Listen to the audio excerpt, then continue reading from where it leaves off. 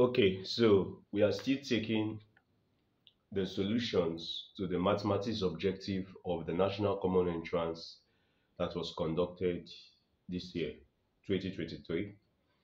So we've been able to cover up 40 questions. So we begin with question 41 to 50. So let's begin. 41 says an equilateral cloth hanger with length 22.5 centimeter. Calculate its perimeter. The hanger must be in the must have the shape of what? Of a triangle, right? So if it is an this is the hanger. So if it is an equilateral, it means that all sides here must be equal in the hanger. So we're told that one side is 22.5 centimeter, right? To get the perimeter, we just multiply one dimension by 3 because this remaining size must be 22.5. So we say 22.5 multiplied by 3. When we multiply this gives us 67.5 centimeter as the perimeter, which is option C. Do we get that? 42, it says in a rectangular school hall with capacity of 600, the length is 32 centimeter and the width is 28 centimeter. Find its area. So the rectangular school hall must have the form of a rectangle. So we're told that the length is 32, while the breadth is what? 28. That is the width. Okay. So the area must be length times breadth, which gives us 32 multiplied by 28. When we multiply this, what do we have? 1, 25, 4, 6, 6, 9. This gives us 896 centimeter squared as the area of the rectangular hall, which is B. 43, it says a building block has its length 9 centimeter, 6 centimeter width, and 8 centimeter height. Find the volume. That building block must be in form of a cuboid. So volume will be length times breadth times height. We're told that the length is 9. That will be 9 times. The breadth is 6. 9 times 6 times the height is 8 times 8. 9 times 6 is 54. 54 multiplied by 8 gives us what? 400 and what? 432 centimeter cube as the volume of uh, the building block, which is C. So we proceed with 44. 44 says, it says a class marker board has its length to be 60 centimeter and breadth 10 centimeter. Find its perimeter. Class marker board must be in form of a rectangle, right? So this then implies that the area will be okay. We are asked to find the perimeter. So the perimeter using formula will be 2 bracket length plus breadth. This becomes 2 brackets. We're told that the length is 16. The breadth is what? Is 10. So adding up these two, we get 26. That would then be 2 bracket 26. And you add what is in the bracket. Now 26 times 2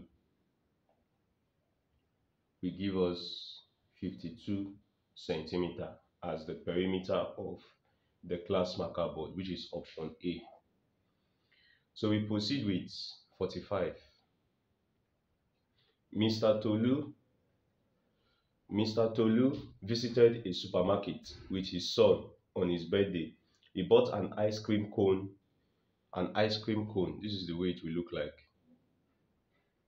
Then it says now with a radius of what? With a radius of 6 centimeter and a height of what? A height of 7 centimeter. The question says we should find the volume.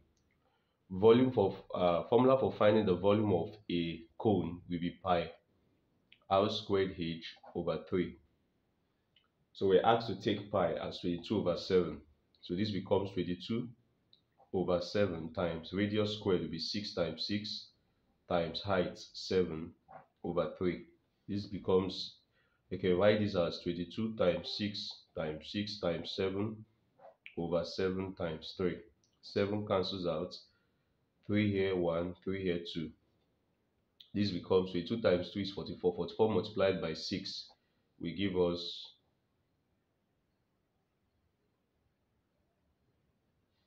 264 centimeter cube as the volume. And we can see that that is option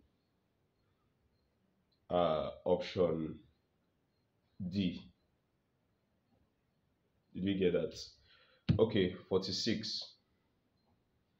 46 says, what is the probability of picking letter E randomly from the word ELE, ELE, UTH, ERA, ELE, UTH, ERA? What's the probability of picking the letter E? Now, probability is simply favorable outcome, the formula, all over total number of outcome. Now, what's my favorable outcome? How many favorable outcome is what is stated in the question. So it says probability of picking the letter E. How many E's are in the letter? Let's count. 1, 2, 3. That's 3 over total number of outcome is the total letters here. Let's count. 1, 2, 3, 4, 5, 6, 7, 8, 9. So if I reduce this, 3 here 1, 3 here 3. The probability of picking the letter E randomly from this letter will be 1 over 3. And we can see that that is option B. 47. It says Mary scored 80 marks in English. 80 marks in English. Then 60 marks in science, 85 marks in maths, 75 in PBS, 65 in NV. What is her average mark? Average will be the sum of all her marks divided by the total marks presented. So that would then be 80. Let's sum 80 plus 80 in English plus 60 in science plus 85 in maths plus 75 in PBS plus 65 in MBE, right? Divided by how many marks? 1, 2, 3, 4, 5. We are dividing by 5. Are we together? Okay, if we add up this is 80 plus 60 is 140, right? 140 plus 85 will give us 225. Are we together? Okay, 225 plus 75. This will give us 300, right? 300. Yeah, yes, this will give us 300. Now 300 plus 65 will give us 365 divided by 5. So let's divide this. 5 in 36 will be 7. Remainder of 1 in 15 will be 3. So we can see clearly that the average of her marks is A, 73, which is option A. Now let's proceed with 48. 48 says, if we read out, it says, in a math test conducted by primary 5 pupils, the scores are as follows: 8667942367868. Find the range of the scores. So let me write out the scores: 8667942367868. What will the range be? Range is simply the difference between the higher value and the lower value. What's the highest value here? The highest value here must be 9 minus the lower value here must be 2. If we subtract this, the range becomes 7. And we can see that that is option what? A. 49. Now 49, we have a table, and can we see that? Okay, we can see that the table says, the question says, the table below shows the numbers of vehicles that were impounded in a state within a week.